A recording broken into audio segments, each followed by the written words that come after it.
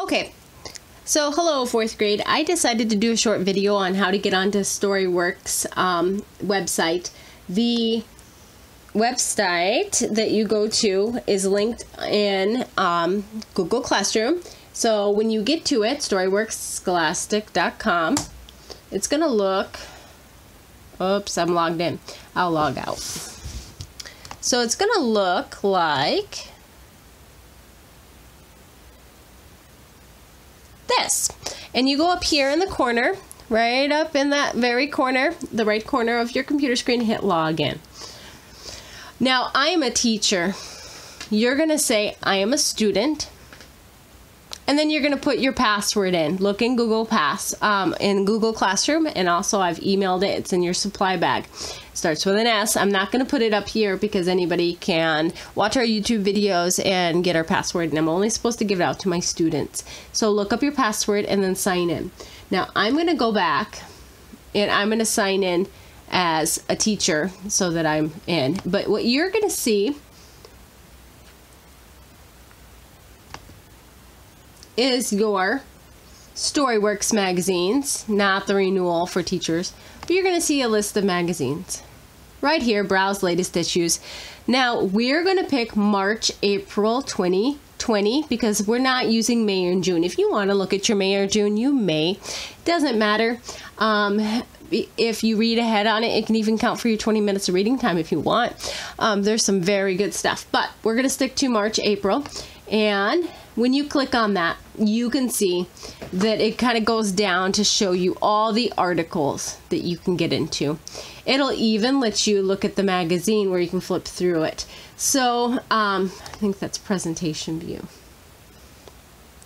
If you want to look at your magazine online, that's kind of a cool option too. Look at that. You can flip through the pages. So here's your magazine, and it's just like an online book. Now, our article on coal mining is called Out of the Burning Darkness, and it's actually very good. I've read your article to you halfway. We are right about here at Scorching Heat. So that's what I'm going to start reading with you and finish tomorrow at Scorching Heat, and I'll read all the captions and things. But what I would like to do right now is go and show you the video and the vocabulary, because some of you mentioned that you had a hard time getting onto it, or your computer was too slow or something like that.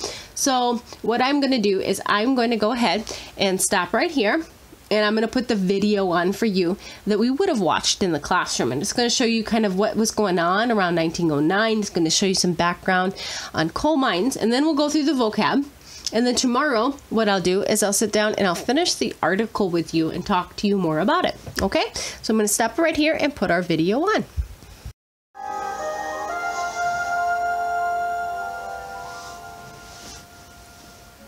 My name is Kristen Lewis, and I'm excited to take you behind the scenes of my latest article, Out of the Burning Darkness. It's the story of a 14-year-old boy named Albert Buckle. Albert survived one of the most devastating coal mining accidents in American history. On November 13, 1909, fire broke out at the Cherry Mine in Cherry, Illinois, where Albert worked.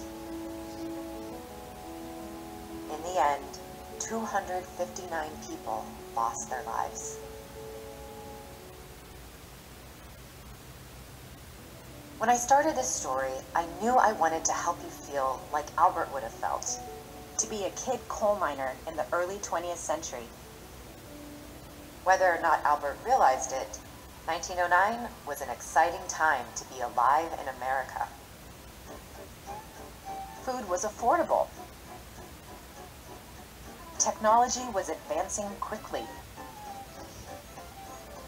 There were cool new inventions, like the telephone, the washing machine, and the automobile. There were fancy new fashions and new kinds of entertainment, like silent movies and ragtime music. America's population was growing fast. In the early 20th century, hundreds of thousands of immigrants were streaming into America every year. bringing with them new customs, foods, and traditions that helped make America's culture richer. Across the United States, there was a feeling of confidence. For many, it felt like life was just getting better and better.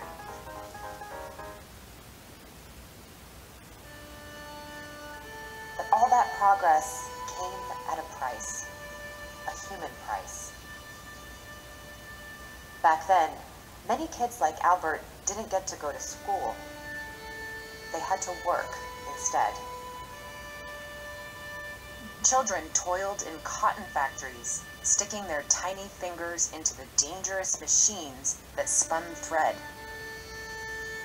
They stood on street corners selling newspapers or shining shoes.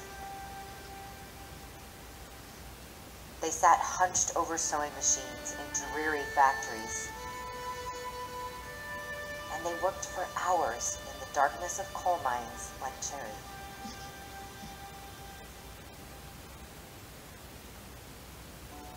Anytime I write a historical article, I begin by creating a list of ideas or topics I might want to cover. As you can see, I had a lot more ideas than I would be able to fit in my story. But I wasn't worried. I had help, my research partner, Adi Braun. Adi and I read all these books and articles. We looked at historical records and diaries, and we spoke to a historian. We also worked with a local librarian in Cherry who generously sent us a package of primary sources, survivor stories, charts, and Albert's own words about the events of that day. It was a lot to keep track of.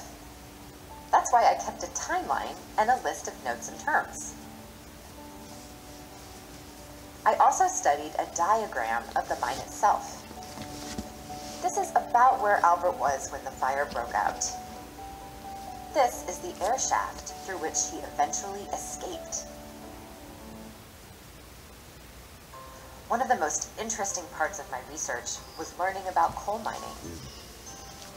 In 1909, there were around 700,000 people working in mines. In fact, many Americans today have ancestors who were coal miners during this period, including me. That's my great-grandfather. Coal mining was not an easy job. Miners often worked for 10 hours a day or more, 6 days a week. They used heavy tools and dangerous dynamite to carve out the coal from the ground. Accidents were common.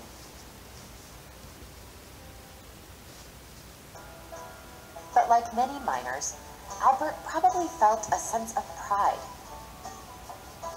The work paid better than many farming and factory jobs. Coal miners formed close bonds with each other. If a miner got injured on the job, his fellow miners would usually collect money for him and his family. After my research was done, I was ready to get to work. For me, the hardest part of writing this story was weaving together so many elements: the history of coal mining, the fire in the Cherry Mine, the struggle of child workers, and the changes that came in the years after the disaster. I needed a way to pull all that information into a clear and compelling article.